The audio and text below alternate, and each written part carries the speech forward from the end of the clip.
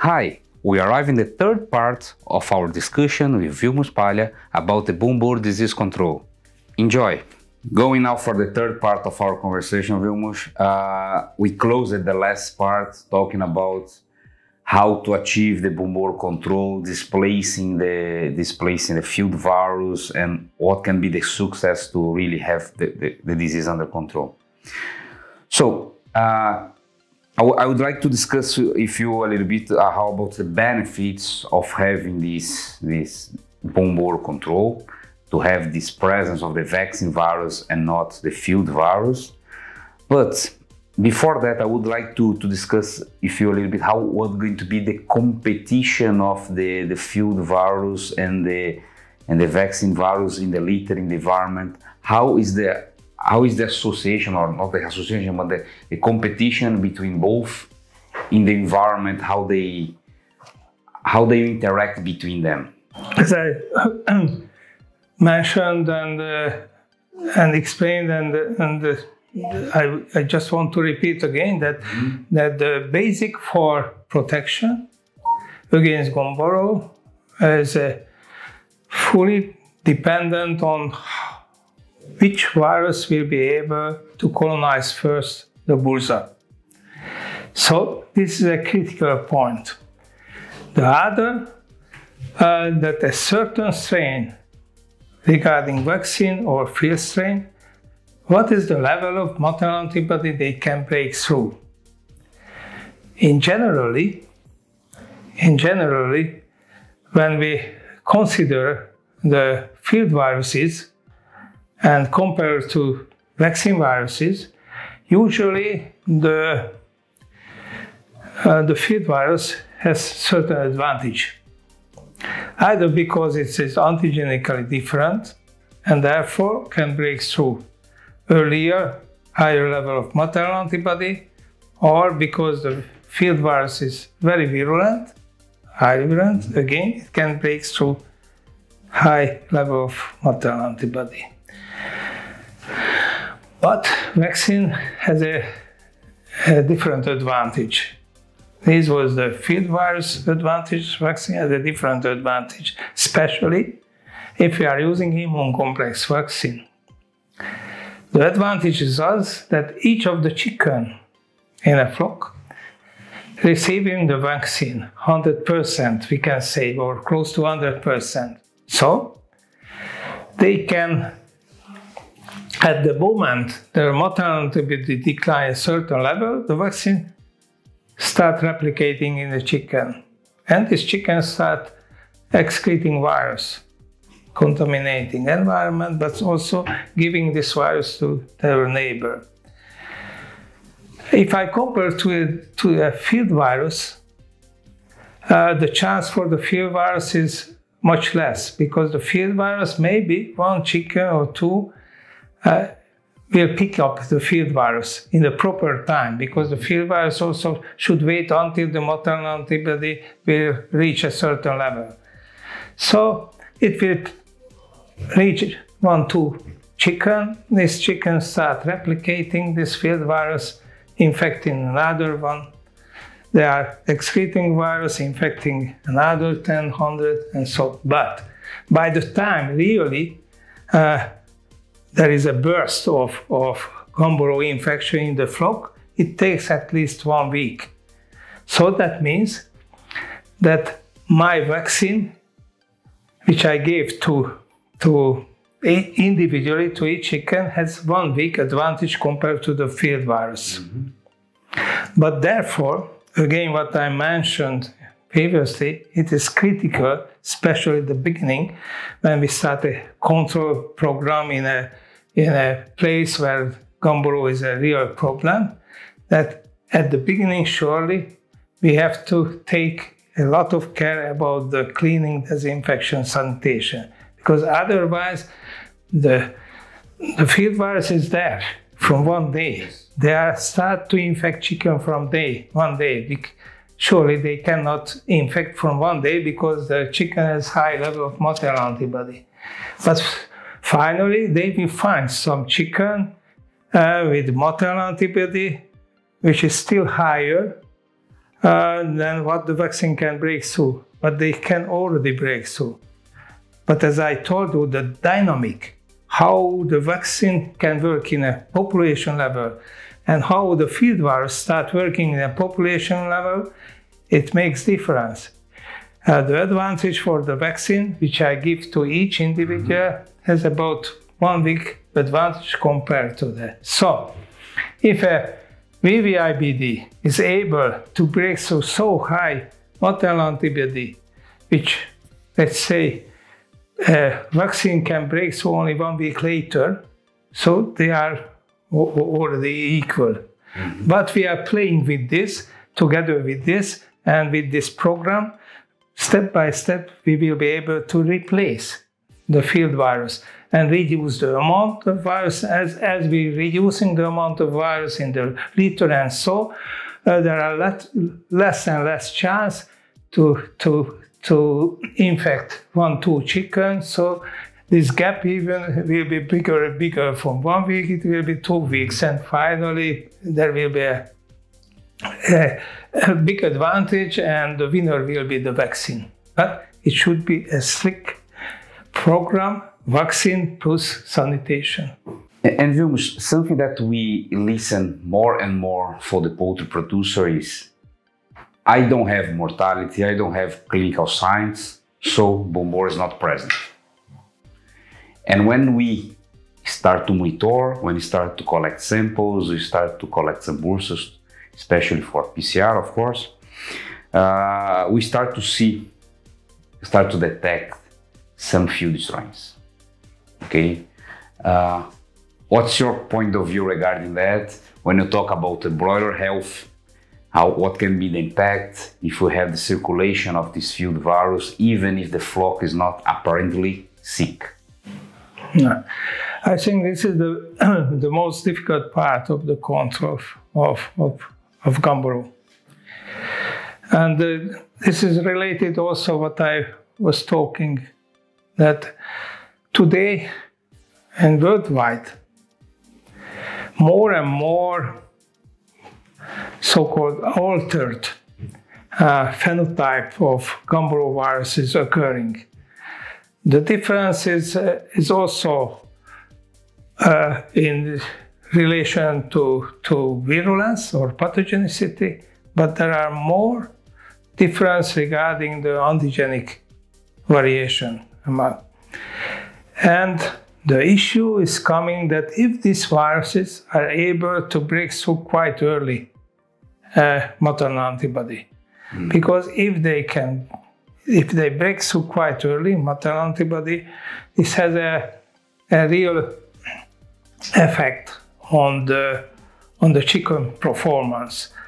The main point is mainly regarding the immune suppression they can cause, and by this way the concomitant infection with other pathogens make the problem seriously, and so this is a really big challenge for our in the future. And I coming back again that in this area where we have this, it is absolutely critical that we have to make a strong effort that combining vaccination, a proper vaccine, and the sanitation and hygienic improvement of the hygienic and sanitary situation in the farm, because otherwise it will be very difficult. Or we have to find solution but it is, for the time, it's difficult to have a vaccine strain which can, without any negative effect, adverse effect, can take at very high level of maternal antibody.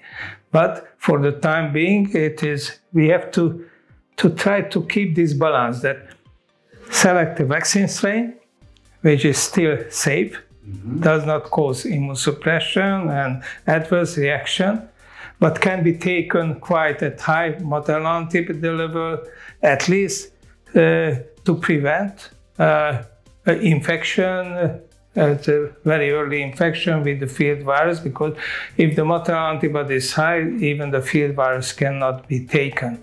But today, the biggest challenge, in my opinion, is that more and more, what I see, less VVIBD and more so-called variant IBD. But variant IBD is a how can I say?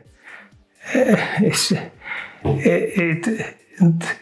doesn't mean, actually it means that variant IBD is antigenically different, but antigenically there are many different Gumboro virus. So sometimes we checked it, sometimes if we call variant virus IBD and I compare it with another variant IBD virus, the antigenic difference between the two variant viruses is bigger than between a classical antigenic type and the variant IBD antigenic variant. So there are many, and this is increasing. So this we have to very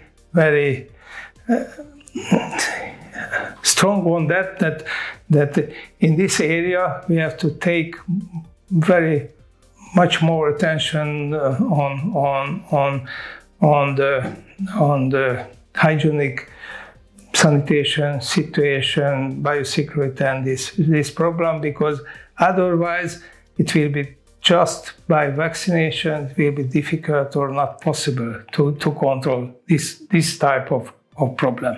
And do you believe that this Gumboro control will be essential for the broiler health?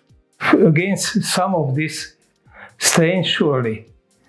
I'm not absolutely sure that all strains which we can find in the field, it really makes serious or significant damage.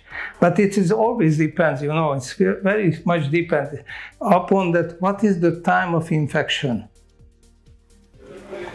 But today, because of the breeders are well vaccinated and usually all the broiler has high level maternal antibody, usually there are not too early infection with the field virus.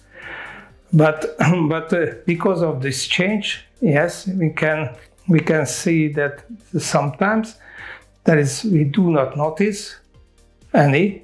We see only at the end that there are very high antibody response, I mean at slaughter time, and their production parameters is below the expectation. So we have to deal it with.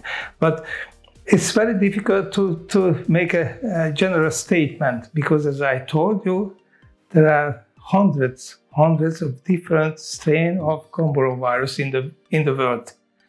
What you have in Brazil, it is totally different. What we have in Western Europe now, what we have in China, what we have in Peru, what we have in Argentina, what we have in South Africa, they are all phenotypically different viruses, because their evolution was different. These viruses staying there for very long, several decades already evolving in a country, in a big country, like in Brazil, like in South Africa. They have for several decades back the same strain evolving. You mentioned about this importance of the broiler production, and to have, of course, to have a stable production, a stable protection. And I think it's essential as well to reach the prevention part, what we want to decrease the risk of challenge in the future, right? What's your opinion when you talk about protection using vaccine virus, protecting or preventing the field virus replication and the impact of that in the population in the litter, what we can expect to find in the next flocks after that? We can say there are three major category of Gumboro vaccine today available. Mm-hmm. The most widely used, and this is which contains live Gumboro virus. It can be a conventional or an immune complex. The other one, inactivated vaccine, which contains inactivated antigen, so it is not replicating now. And the third one is the recombinant, which is today it is based on HVT. The mechanism of that are different. The live vaccine replicating the bursa, occupying, and from that moment is protect against any virus. The inactivated vaccine and the recombinant vaccine is working similarly, inducing antibody, humoral antibodies, and this humoral antibody will prevent the infection of the chicken and finally the virus to reach the bursa and destroy the bursa. But this, first of all, takes time to develop enough level of maternal antibody, and the antibody they developed, it is behaving similarly to the maternal antibody. They are strain specific. So if we have a vector vaccine which is expressing the VP2 from a classical Gumboro virus, it will not protect against variant virus. On the other hand, as I told you, live vaccine, after replicating a bursa, it protects against. So that is one point. The other point, that if we are able to reach to more and more replace the field virus by the vaccine virus in the environment, this will help to control the field virus and the evolution of the field virus. And then, you know, today there are many new viruses occurring because of reassortment. Reassortment between two field virus, reassortment between field virus, vaccine virus, and so on, so changing. So if we are able to replace the field virus and only vaccine virus will be an environment, there will be no chance for this kind of change of the field virus, so it also will be a very important factor. But for that, to be able to achieve this, you have to do a very strict vaccination program together with a very strict sanitation program. I think it's going to be related to that, but to close our conversation, Vilmos, I would like to ask you if you have any kind of advice for the vets in the field when the topic is controlling Gumboro disease. Which advice you will share with us? My advice is, first of all, that before starting and establishing or designing any vaccination program, they have to know exactly what is the virus circulating in the area, okay? They have to know about. They have to carefully investigate their husbandry system, how they are. They are keeping on the same litter for years, the brooders, or there is an all-in, all-out cleaning and disinfection and so on. Because when you are designing a vaccination program, these are very important. Know what is the type of the virus, field virus I have in my environment, and what is my husbandry system in the farm. And after you know this, you can design and make it tailored to the local requirement, exactly tailored to your vaccination and control program to this farm. With that, we close our conversation. I would like to thank you a lot, Vilmos, for our conversation, sharing your experience, your knowledge with all the people watching it, and always spreading your knowledge to the others. That is really nice. I'm really glad to you accept our invitation. We are visiting you in Budapest, in Hungary, and of course receiving you in Tanino F Expert. So thank you a lot. It was really my pleasure to have this discussion with you, and I hope at least that some of the topics I discussed with you may help to better control Gumboro by the field. Thank you for watching this episode. And do not hesitate to give us your feedback by commenting down below in the comment section. Goodbye, stay safe.